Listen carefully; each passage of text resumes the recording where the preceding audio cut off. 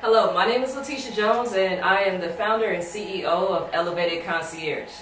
I started Elevated Concierge during 2020 during the height of the pandemic. I specialize in vending machines, micro market, and pantry services. During the pandemic, Elevated Concierge strategically placed vending machines that were inspirationally wrapped in warehouses and hospitals so that essential workers had access to convenient and safe nourishment during the shelter in place, providing affordable and accessible food for thought. At Elevated Concierge, we specialize on customizing the user's experience by not only offering snacks, beverages, and organically sourced meals, but including essential good products for students and PPE products.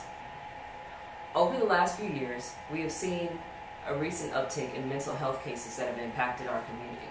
Events such as the pandemic, the overturning of Roe versus Wade, and the ongoing police brutality within the African American community.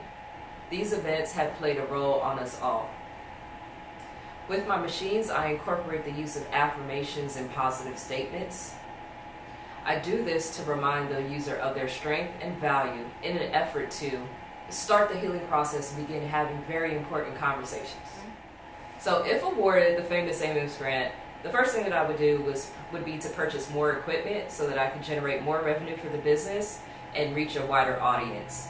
I currently have contracts in place with city and government officials to expand the reach to our community. Next, I would use funding to hire more employees to assign them to accounts to ensure the business is performing optimally. Lastly, I would use the funding to purchase more inventory to go into those machines to service our customers. Again, my name is Latisha Jones. I'm the CEO and founder of Elevated Concierge, and it was my pleasure to speak with you today. Thank you for your time.